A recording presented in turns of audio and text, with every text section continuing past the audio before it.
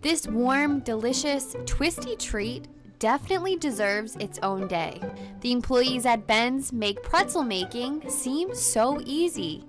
If you stop by for a treat today, you may have noticed a few familiar faces behind the counter. We can assure you that pretzel making is not as easy as it looks.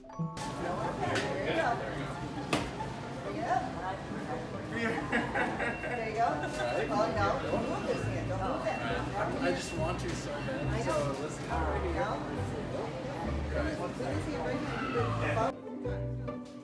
As you can see, it looks like Mike had a little bit of a struggle there, but he eventually got the hang of it. I think he did it. I think he did it.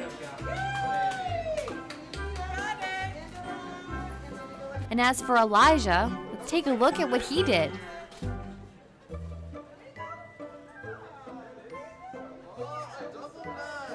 Maybe he even found his new calling.